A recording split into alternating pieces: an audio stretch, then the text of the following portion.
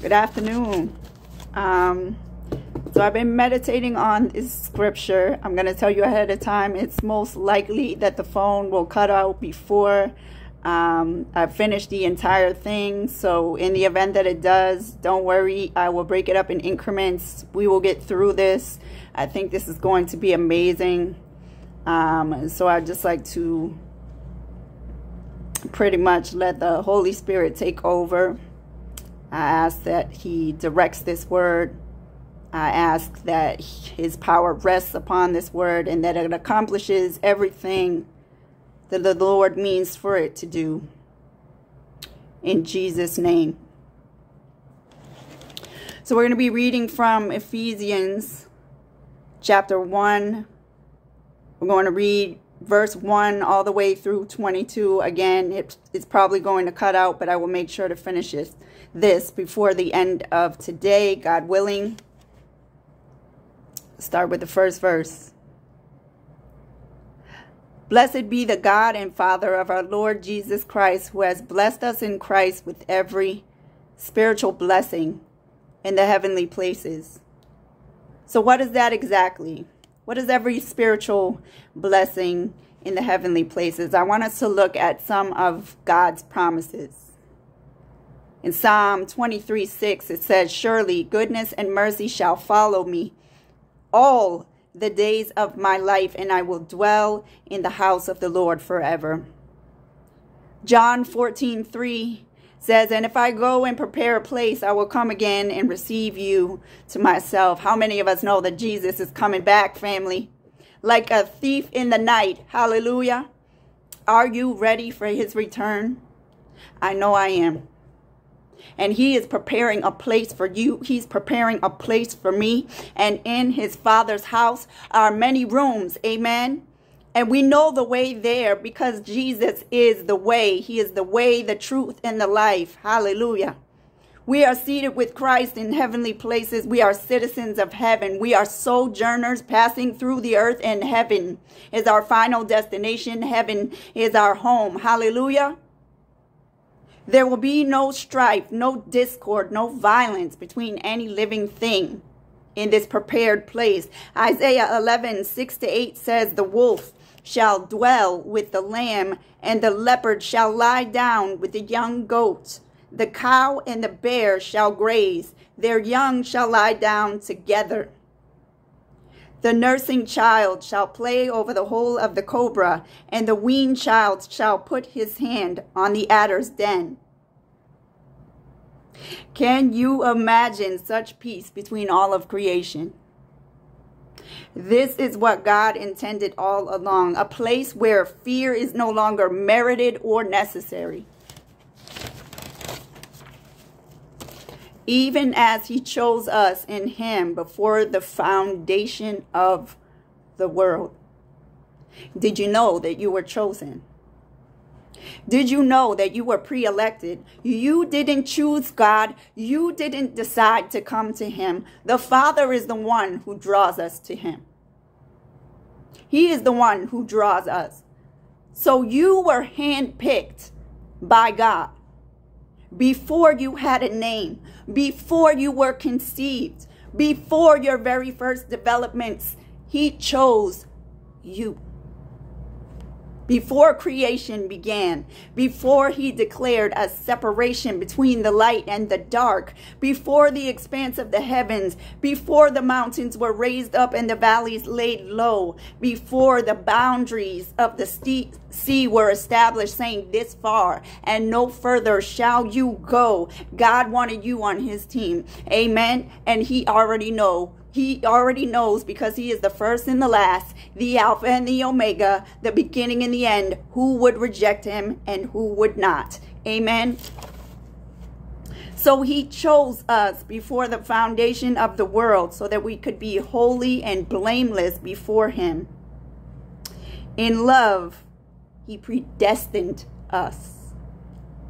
Let's take a look at the Greek definition of the word predestined to catch the full meaning.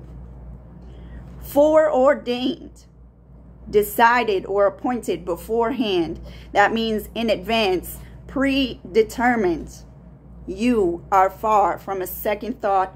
You were at the forefront of God's mind. He consecrated you. He set you apart for a time such as this. What did he predestine us for? The next verse says, adoption to himself as sons through Jesus Christ. The word adoption in Greek means the place and condition of a son given to one whom it does not naturally belong. Let me remind you, before we placed our faith and trust in Jesus Christ and not only made him our Savior, but Lord of our life, we were naturally children of wrath, who according to John 1:12, it says, to all who did receive him, meaning Jesus, and believe in his name, he gave us the right to become children of God. He gave us the right to become children of God. We were not always children of God. In Roman culture, the son or daughter who was adopted would have a change of family.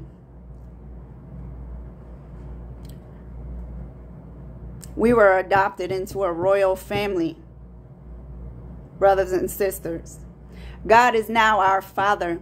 You are now his child. You are now his son. You are now his daughter. Before, your father was the devil, but we have a change of name as well.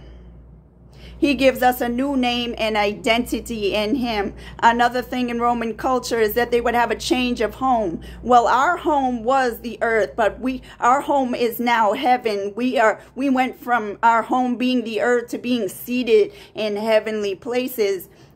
And it was also a change of responsibility, which our responsibility is now the Great Commission. We are called to the Great Commission as ambassadors of Christ. According to Roman law, an adopted child could not be disowned. John 10:29 says, no one can snatch me out of my Father's hand. I do need to clarify that this pertains to believers who have repented of their sin and have been born again. They are a new creation in Christ. Old things have passed away and all things have become new. Next verse. According to the purpose of his will, not ours. According to his glorious grace. And grace means unmerited, undeserved, unearned favor. You, yes, you have a purpose. Your life is far from meaningless. You should not be drifting aimlessly because God has an assignment with your name on it. It is tailor-made and was birthed by everything you have gone through. What the enemy meant for evil, God is working out for your good. What does that even mean? It means he is turning the tide in your favor. It means he is flipping the script. It means he is rewriting your story and he won't waste a chapter. What the devil had planned for your destruction, for your downfall and demise, God is going to use to raise up others. Raise them up out of what? To lift them up out of the pit of whatever they've fallen in. The pit of addiction. The pit of lust and perversion. The pit of anguish and despair. The pit of grief and loss. The pit of unforgiveness and a murderous heart. Not by any might or power of our own, but by the immeasurable power of his Holy Spirit. Next verse. With which he has blessed us in the beloved, who is Jesus. You are accepted in the beloved.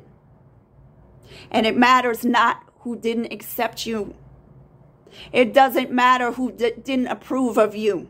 It does not matter who didn't appreciate you. It doesn't matter who rejected you, abandoned you, discarded you, or cast you aside.